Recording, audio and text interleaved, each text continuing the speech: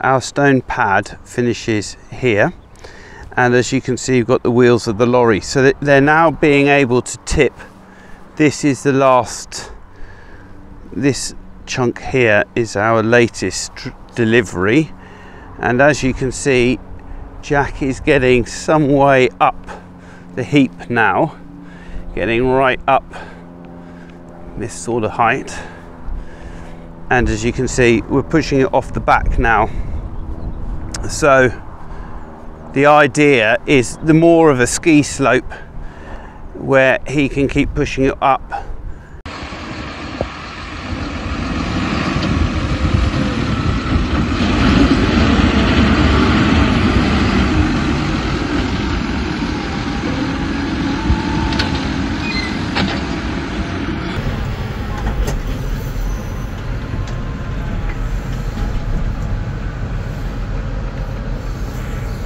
And we've got some loads tipped over, so that would be a 20-ton load delivered by a tractor and trailer, and as you can see, we're quite a bit higher than that now.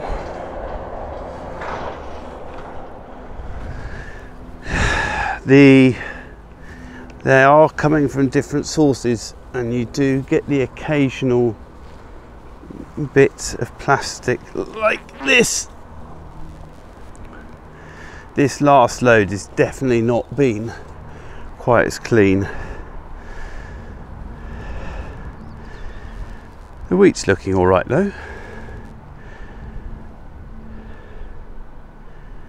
It's looking nice and clean.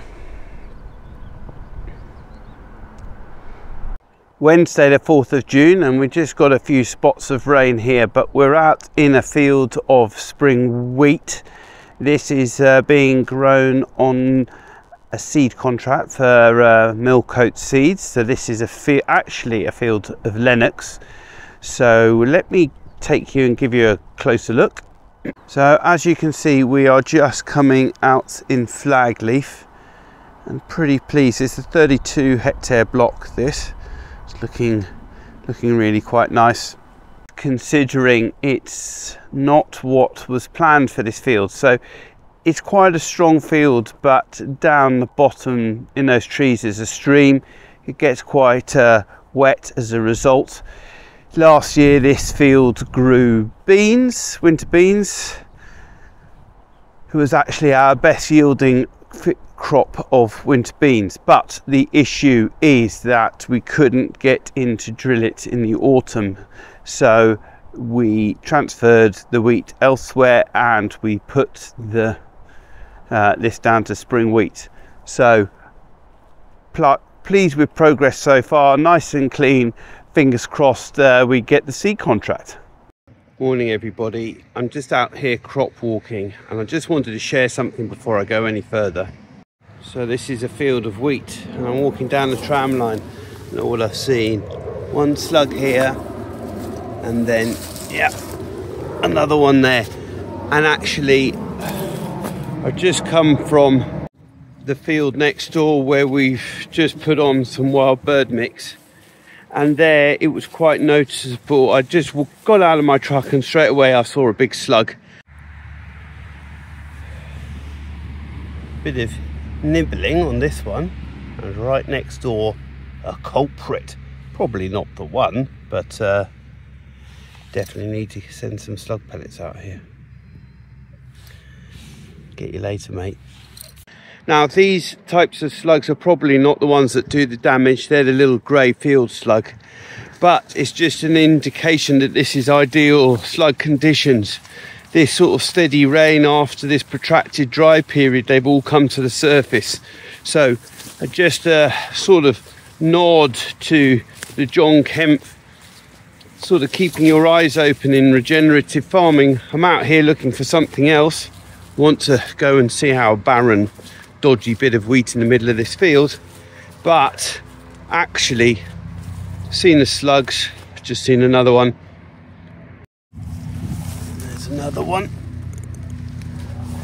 The note to self, definitely we need to get out and protect those wild bird food covers, otherwise all of the susceptible stuff like mustard and clovers will all get eaten. It's quite obvious, but applying the lessons from one crop to another one is a good way of leveraging your time. Bloody hell, I've just seen another one. And the final one there. And there. So if I'm seeing this many slugs just in one row, what does this mean for the whole field? And more importantly, the new crop next door. So we're out in the wheat today. This was the wheat we've reviewed throughout the year. We had the variable emergence in the middle for whatever reason. We've been talking to our agronomist about this on a wider level. Interestingly, also been reading a book recently, Weeds and What They Tell Us. And let's just pan around to this light green section and let me show you. As you can see on the outside it's all right, but as you come across, more and more weed, creeping thistle is this. But the point is, this thistle has a very good taproot. So, according to the book, the lesson it's teaching you is that there's a compaction problem, and that it's here to punch a hole through the compaction and bring nutrients to the surface. Now, the relevance for us is I don't actually mind this thistle too much because it's busting through any compaction and working, creating a root zone.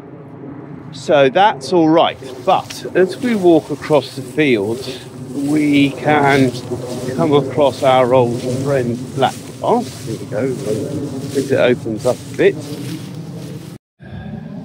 Now, I have been waiting for the black grass. As you can see, they are still in a flowering phase. As I pick those, did you see that? The cloud of pollen coming off it. Okay, so when it's in flowering, that's sort of your last opportunity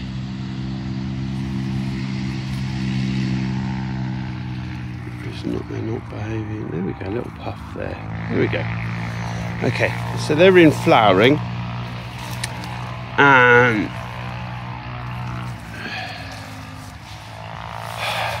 they haven't produced viable seeds yet. And in fact, this is a classic mechanism for developing glyphosate resistance, treating the plant when it's only just marginally susceptible, so that actually it has quite a good chance of surviving. So it then generates seeds which are even if it's just 1% better at surviving glyphosate. Then those seeds grow. They're already sort of only 99% susceptible to glyphosate. Then if you spray it late again, then it's another 1%, so it's like 98% susceptible to glyphosate. Generation on, you've got a serious problem. So the objective is never to create a situation whereby you're selecting for marginal susceptibility. Really what you want is 100% kill or not at all. So why are we talking about this? Well, because we're greedy farmers and we're trying to grab as much crop as possible. So can I wait long enough that I can combine this wheat and spray the black grass off at the last moment? It will kill the wheat, but I've also got some seed there so I can grab it. In reality, this would be a classic situation where I've got a distribution of wheat heads in here. There is some wheat, but there's also a lot of weed. So I don't want to put this through my combine. It'll properly kill it. There you go, there's a lovely sort of black grass head there. My combine won't like this anyway. So I'll have to spray it in order that it will go through a combine. I often use the analogy that combines were developed in North America, where it's, you know, in the Great Plains, where it's very dry, and so generally they like dry material flowing through them. What they don't like is a load of green weeds like this. It's a very maritime climate problem. So combines don't like it. So you get round it by spraying it with glyphosate, dries the crop off, helps it flow through the combine. Also, when the crop is squeezed inside the combine, moisture can be transferred from the green crop to your dry wheat crop, increasing the moisture content of your grain, which is not something you want. So it's another reason. So drying the crop and feeding and combine, the workings of a combine, are the two main reasons.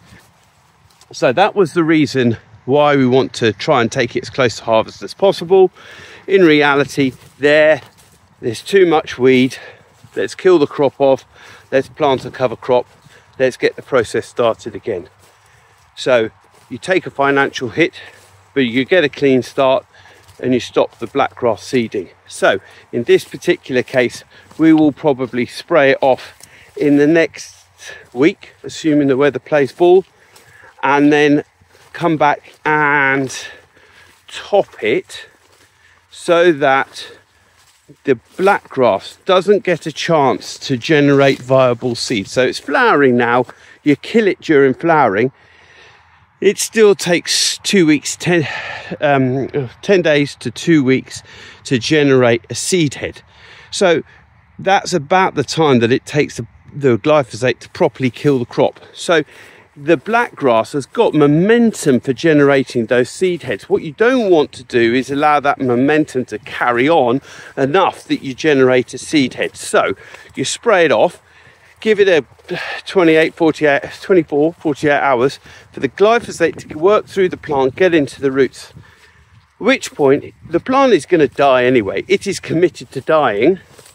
But what you don't want to do is let that seed head to develop. So any time after that, before the seed head generates, we'll be through here with a topper to top it off and really punish my bank account. So that is our plan here.